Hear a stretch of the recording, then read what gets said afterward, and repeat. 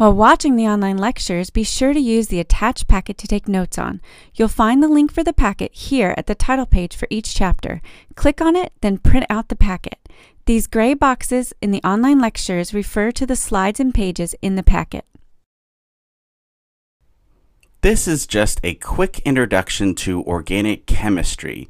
What exactly are we studying here, and what does organic chemistry help us to understand? Well, first of all, organic chemistry studies something called chinops.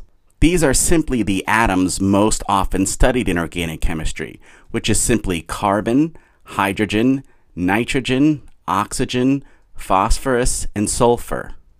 We're also going to talk a lot about the halogens as well.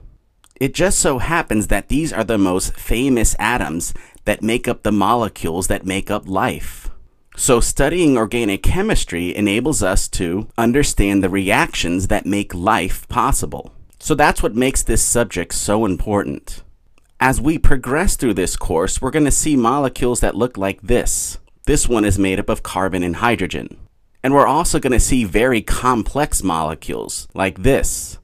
And we're also going to learn strange ways to represent organic molecules like this. Later on, this will mean something to us. And some of them actually look pretty interesting, like this. And some molecules are so beautiful you could hang them up on a wall, like this. This could almost be considered art. This molecule happens to be a steroid.